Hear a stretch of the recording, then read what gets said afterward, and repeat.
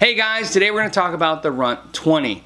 Now, the Runt 20 is a new amp from Friedman Amplifiers. And if you're like me, you've been probably looking at those amps because there's something intriguing about these kind of boutique amps that have this Marshall kind of vibe. Now, I've been wanting one for a while. In fact, I finally went down and tried the PT20 versus the Dirty Shirley just a couple weeks ago. And what happened was I didn't fall in love with either one. Main reason because $1,500 and they only had one channel.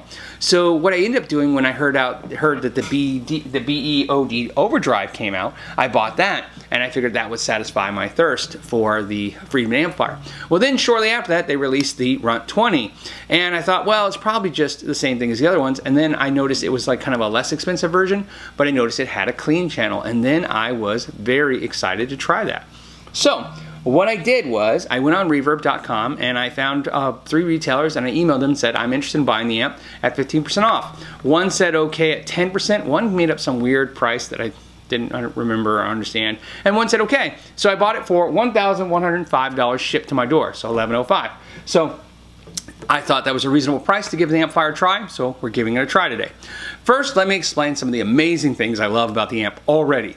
The clean channel, which I was very concerned about, has one volume knob and a 3-way switch, and if that doesn't sound crazy, I don't know what is. That concerned me because I thought it was almost like an afterthought, like a waste. But it is probably one of the best cleans I've ever heard. This is my humbucker. This is single coils.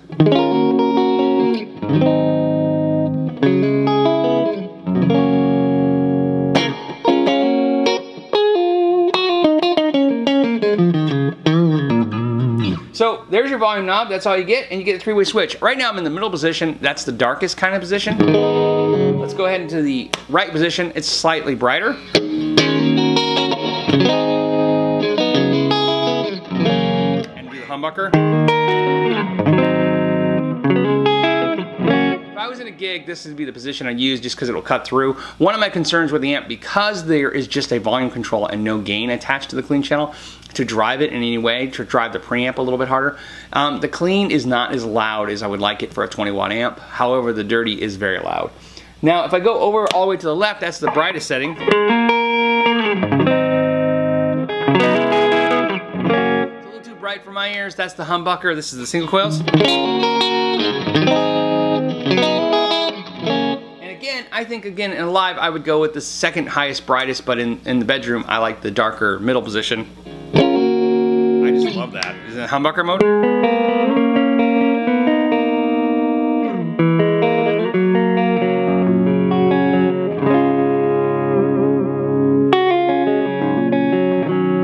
Takes pedals beautifully. We'll get that in a second. So let's get to the fun channel, shall we?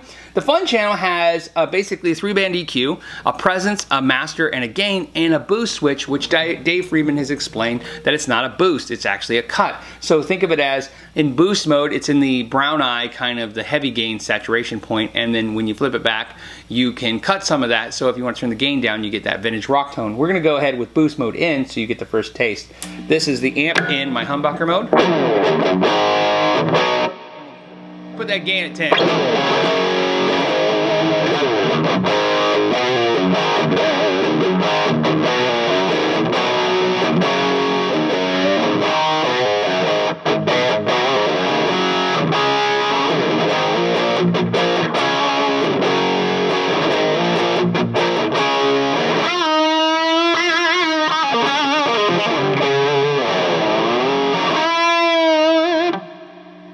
I absolutely love this amp.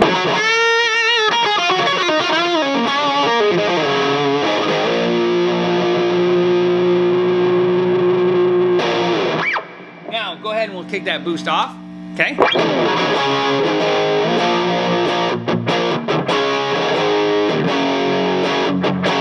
a big difference. In fact, I think it actually reduces the highs a little bit. So again, we'll do the same. That's on, this is off. Softens it, makes it sound a little more palatable too, you know, right? Even though the other side's not harsh, it's just more in your face. This is just a little smoother. If I was playing rhythm, like I'd like it in the non-boost mode for chord.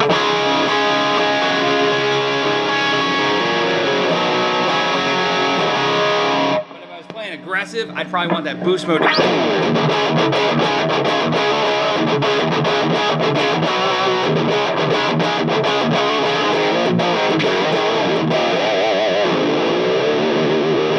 love that. Now we take the boost off and turn that gain down. I'm going to take the gain just to halfway. You get more of a kind of...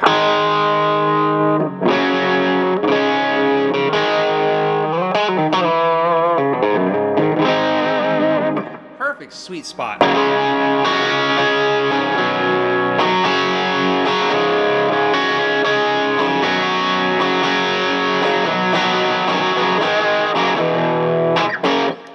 You don't have to do any of that, because if I just, even with the boost on and the gain at 10, if I just take my volume on my guitar halfway, I kind of end up in that same spot.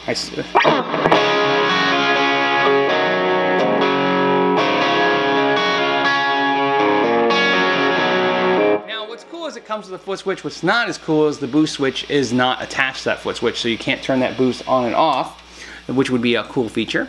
There's an effects loop, and right now I'm running my New Neighbor reverb in the plate setting through the effects loop. That's why it sounds so beautiful with that reverb. So I'm running that. The effects loop is seamless. In fact, it changes the tone not at all, which is what you want in an amplifier. It has a cool feature in the back. There's a direct out recording, and there's an ability to actually run the amp with no load on it. So if you just want to use it as a DI box for recording, or into some device to use it as a headphone amp, you can do that, which is a very cool feature that you can't really deny at this point. So it's really loaded up with some cool features. The only negatives I have is it doesn't come with a cover, and I know it's nitpicky, but I like to point out again that Mesa Boogie's Recto, Mini Rec, and the Recto Verb at a cheaper price, built in the same state in the United States, with more features, comes with that. So I thought, you know, for this kind of amp, for this kind of price point, even $1,300, a cover would have been nice just to protect the covers. In fact, when I was transporting it, I was using my Mesa cover. So that'd be cool. One thing I thought would be fun to show you guys is, since I'm in clean mode, I'm going to use the Friedman BE Overdrive and let you hear how the BE Overdrive sounds to the clean mode. Not only will you get a taste of how it takes pedals, but also you'll be able to see comparatively, maybe if you're in the market for this sound but don't want to pony up for the amp because you have an amp you like already, that'll give you a reference to how close you could get to the Friedman amp with this pedal. So here's clean. Obviously clean. Here's your overdrive pedal.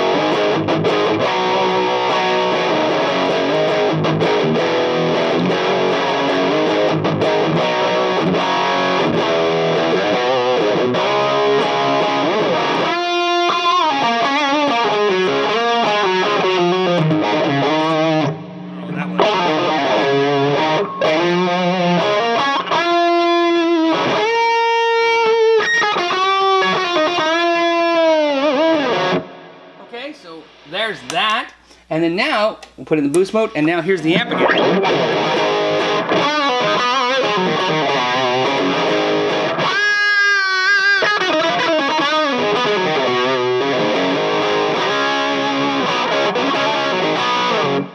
I personally, excuse me, I personally like the Friedman amp more than the pedal. However, the pedal, I think by tweaking it, you can get close to this amp tone. And so for $200 versus 13 or 1105, whatever I paid. The only downside is I couldn't find a deal on the pedal, but I could find a deal on the amp. So,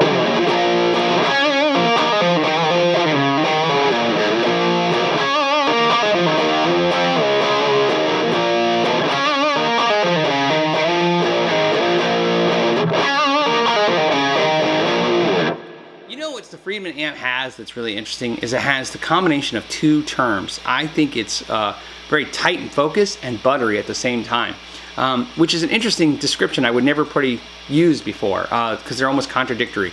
But I feel like the notes are tight and really precise and focused, but yet it smoothly has this creamy tone in it. It just...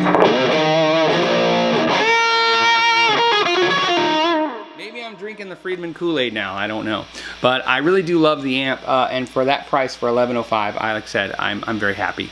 And I'm doing a new system with the ratings now. When I'm doing recommendations, is full price new, discount price new, used, discount used, or don't bother at all. and I'm going to give the Friedman Runt 20 the discount new. So that's my vote. If you're in the market for one of these, I think discount new is the way to go. Get a coupon, find a deal, and I think that's the best way to do it. With a little couple bucks in your pocket. Think of this, the money I saved almost paid for the pedal by $5. So that's pretty cool. So that's something to think about. And as always, thank you for your time and know your gear.